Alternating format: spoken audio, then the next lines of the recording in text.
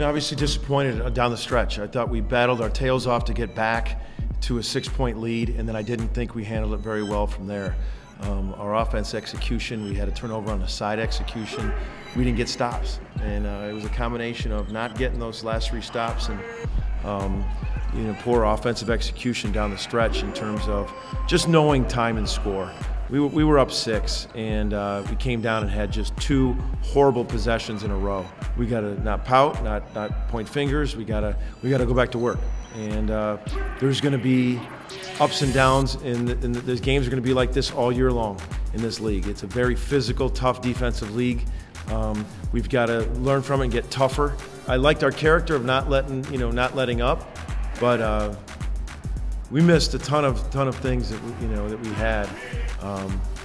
I thought Indiana State, that Rickman and Murphy, they had some rim protectors that affected us down the stretch, especially, and you got to give them credit with that.